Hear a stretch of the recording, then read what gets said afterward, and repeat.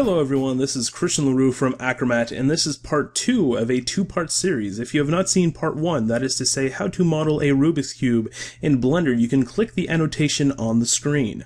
Okay, let's get started. So, what I've done, first of all, is I've completed all the sides of the cubes. As I've said in part 1, if you're only taking a photo, just kind of get done what you need to for the scene, with the exception being if you're going to have any reflective surfaces, such as potentially the background, and so if that's the case, then you want to complete everything. But in the case of the first tutorial, the first example, I didn't really need to complete those back faces. But for the animation, that's completely different. So I went in and finished that. Okay, so I've also made the background and the lamps invisible because that's going to kind of complicate the animation process, or at least, you know, we don't need those obstacles in the way. I am going to set up my workspace for the next step. So we need the dope sheet and as well the timeline. It doesn't matter, you know, what's where, just as long as you can clearly see both. And I'll set up my timeline so that we start at frame 0, and we end, let's say 32, because every rotation is going to be about 8 frames. I found that to be a pretty good kind of time allocation for every segment rotation. Sorry if sometimes like I derp when I record. I don't know. Maybe it's the stress of trying to do two things at once and sound coherent. But oftentimes I'll just kind of like blank out on words. Anyways, let's keep on trucking. You're going to want to go into edit mode for the cube and select everything by hitting A.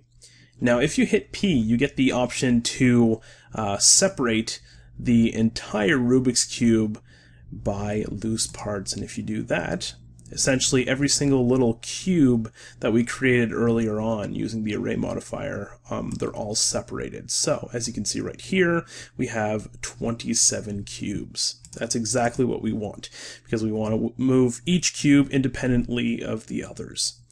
Make sure that your pivot point is the 3D cursor, and now what we're going to do is select all the Rubik's Cube if it wasn't already selected, and hit I to create a keyframe and choose location rotation, because I mean that's all we're doing. We're not scaling it. I mean, if you want to do that in your scene, go right ahead, but in this tutorial we're only going to be either moving the Rubik's Cube around or rotating the pieces. Nothing more complicated than that.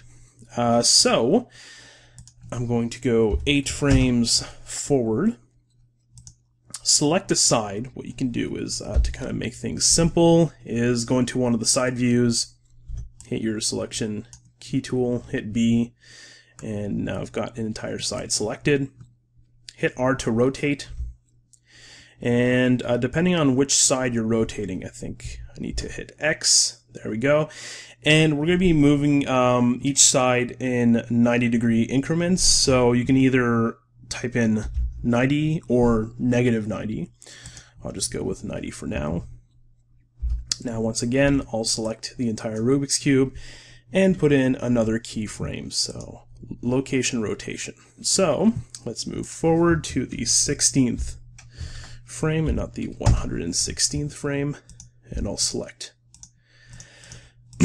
these cubes now. And now I'll rotate along the Y, and I'll rotate it -90 this time. That sounds good. Select the entire cube, hit I, and location rotation. What I like to do is just kind of go through the frames once in a while, just to make sure that everything is animating smoothly, because when I first came up with this Rubik's Cube and I was playing around, I was actually having a lot of problems with the animation. For some reason, sometimes some of the cubes were buggy and they would kind of go through each other.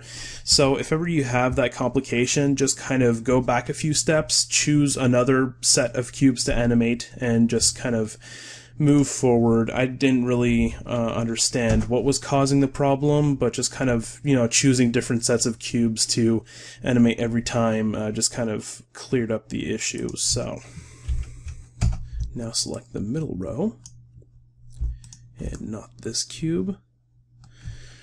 Oops.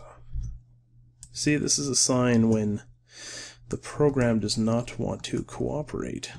It's selecting cubes that I do not want.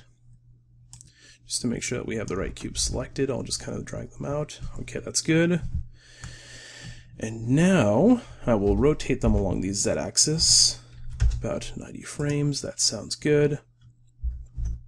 Select everything. Hit I once again, location rotation, and I just want to make sure that everything is smooth. Everything seems to be perfectly fine. Good. Hit I, location rotation, and fantastic. Okay, so if we go back to the beginning of the timeline and then we hit play just for a little preview, you can see the Rubik's Cube is essentially not solving itself, but just kind of shuffling, randomizing itself. If you want to do an effect where the Rubik's Cube is solving itself, what you can do is essentially just kind of do all these random twists, and then once you rendered out your scene and you import it into like After Effects or any other video editor, you can reverse the clip, and that way you kind of get the impression that the Rubik's Cube is solving itself. So the last little thing I want to show you guys is, let's say you want to move the Rubik's Cube in space. So you can deselect all the little cubes and add an empty. So I'll add some plain axes. And here I'll select every single little cube individually. You can go a little crazy here, just make sure all the cubes are selected. Okay, and then you want to select your empty last. And by holding Control P, you can set parent to object. And that way, now what you can do is you can animate the empty. I'm just going to kind of deselect these keyframes right here. If you click this little cursor, it's only going to show you the dope sheet of whatever element you have selected. And let's say I go to keyframe 0.